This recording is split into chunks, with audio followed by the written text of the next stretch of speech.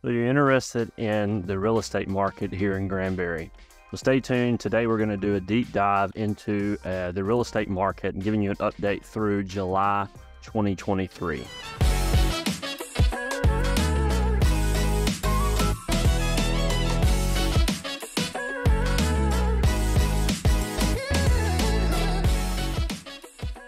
So we get calls, texts, and emails from people just like you every day that are thinking about relocating here to Granbury, Texas. You know, whether you're planning to move in, say, 9 days or even 90 days, feel free to reach out to us, give us a call, shoot us a text, send us an email. We'd love the chance to connect with you. We get questions all the time about the real estate market here in Granbury. People want to know, how hot is it? How easy is it to find a home? You know, back in the heyday, 2021, 2022, when the real estate market was going crazy, people were having a hard time relocating here. They were selling a house in California and they were relocating here to buy a home. And by the time they got here, you know, to see a property, the property was already sold. And so people want to know what the real estate market is like now. Obviously, everyone knows that the real estate market has slowed down. Back last year, the Feds started increasing interest rates, and they did that every 30 days consecutively for multiple months. And over that process, interest rates more than doubled, and the real estate market went through a very steep decline. It slowed down pretty significantly. With that said, the fact that the real estate market slowed down from the hottest real estate market of all time does not mean that the real estate market is bad or that the housing prices are just in a free fall. That's not necessarily the case. So what I'd like to do today is jump in and take a look at some of the numbers for Granbury, Texas. So as of May 2023, so this data is pulling from it's compiled over a several month period. The median price for Hood County is down 5%. Now, to put that in perspective, the house prices were up about 20 to 21% this time last year. So with that said, the 5% decrease is not that significant. It is a fact and it needs to be accounted for, but at the same time, it is kind of the market rebalancing itself. Active listings are up 100%. So however many listings were on the market last year at this time, it's increased by 100%. Closed sales are actually up 15%. Now you may ask, why would the sales be up if the market has slowed down? Well, the reason is because there's more inventory. So there's 100% more listings. So if there was 100 houses on the market last year, this year there were 200, which means there was more opportunities for a sale. That said, the reason why the prices went down is because there being 200 homes on the market instead of 100 means there was more opportunities for the buyer to choose from, and they were able to negotiate a better deal. Months of inventory are 3.6. Last year we were at 1.7. 1.7. So the time it would take to sell all of the homes currently on the market has doubled since last year. The days on market, we're looking at a total of 83 days. So it takes 54 days for the home to go under contract and 29 days for the home to close once it's under contract. So to put that in perspective, we were averaging around 33 days, 25 days actually in April of 2022. But about 33 days was pretty typical, you know, when the market was moving at a very rapid pace. I've also pulled some numbers here for Granbury.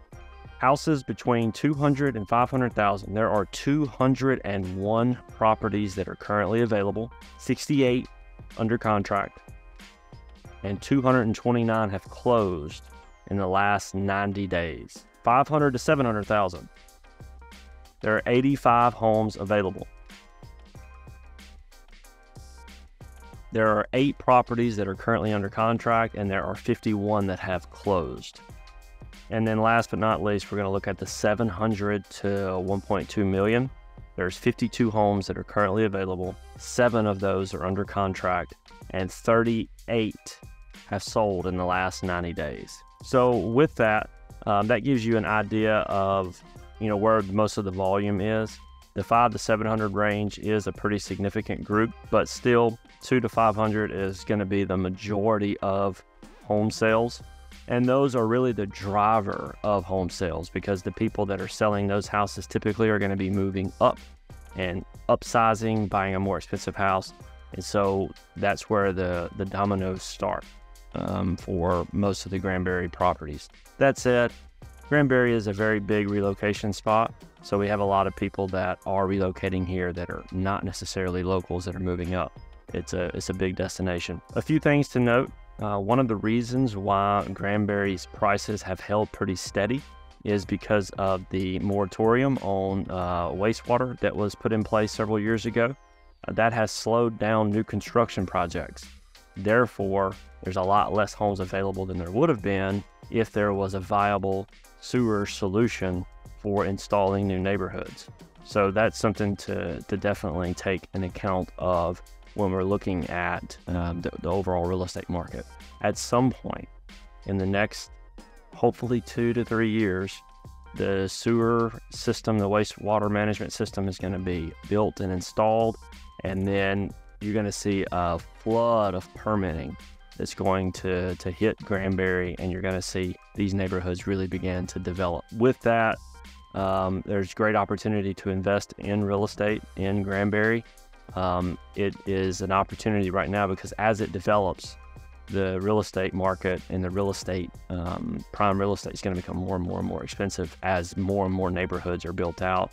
That provides more commercial value for companies to move in. Hopefully, if you're here and you know sometimes traffic can get pretty tough, in the afternoon. Hopefully there's some solutions to infrastructure. I know they're building the bridge over the train in Crescent.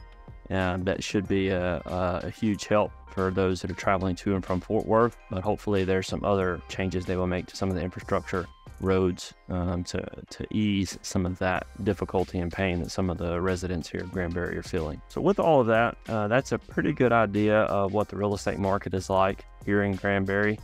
Interest rates were sitting, in the high 6%, the last I checked. And I'm hoping that those interest rates will trend downward toward the end of the year. I know the Fed had a meeting the day before yesterday, and they indicated that these rates are going to stay a little higher, a little longer than what most people thought, a few months ago.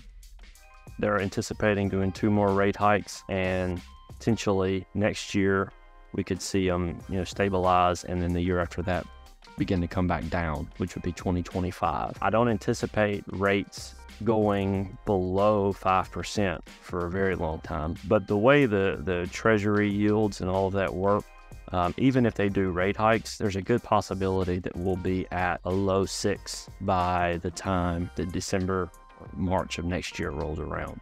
So that would be the hope. Again, if this is your first time to the channel, be sure to hit that subscribe button and press that bell for notifications so you'll be the first to know about any changes in the real estate market. I'm going to do my best to keep you up to speed with what's going on. If you're in the market for a property, whether that be a vacation home, a lake home, land to build on, even if you're an investor and you're thinking about looking for properties to invest in, we would love the chance to connect with you. Even if it's something that you're planning to do in a year from now and you'd like to just touch base, get an idea of some of the more specifics about the market here in Granbury, I'd love the chance to connect with you. It'd be an opportunity for us to maybe chat over a Zoom, or we could, grab coffee one day if you're in town visiting. And if I don't, I hope to see you around town sometime.